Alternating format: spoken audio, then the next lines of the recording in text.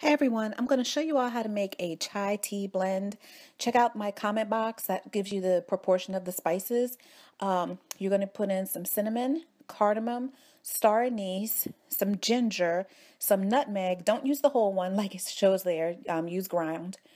Cloves, red peppercorns, or if you have black or white, you can use those, and some fennel seeds.